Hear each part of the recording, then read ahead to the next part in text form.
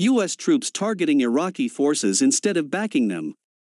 Speaking on Tuesday, Falih Al-Fayad urged the Iraqi government to call for an end to the U.S. military mission, as it had previously requested their presence, Al-Ahad News website reported.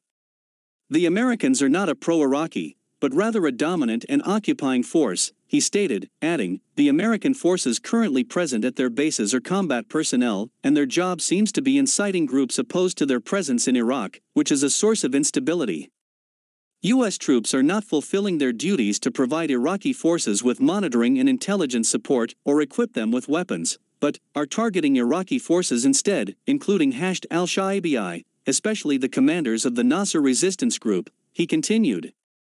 In early 2003, the U.S. invaded Iraq under the later debunked pretext that the regime of Saddam Hussein possessed weapons of mass destruction. It withdrew soldiers from Iraq between 2007 and 2011, but redeployed them in 2014 along with other partners to allegedly counter the threat from the Daesh Takfiri terrorist group.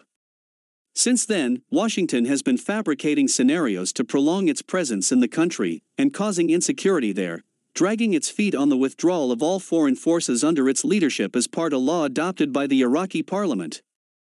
On January 3, 2020, the U.S. assassinated Iran's legendary anti-terror commander Lieutenant General Qasem Soleimani and his Iraqi trench mate Abu Mahdi al-Mohandes, deputy head of the PMU, in a drone strike authorized by former President Donald Trump near Baghdad International Airport. 2 days later, the Iraqi parliament unanimously approved a bill demanding the withdrawal of all foreign military forces led by the United States from the country.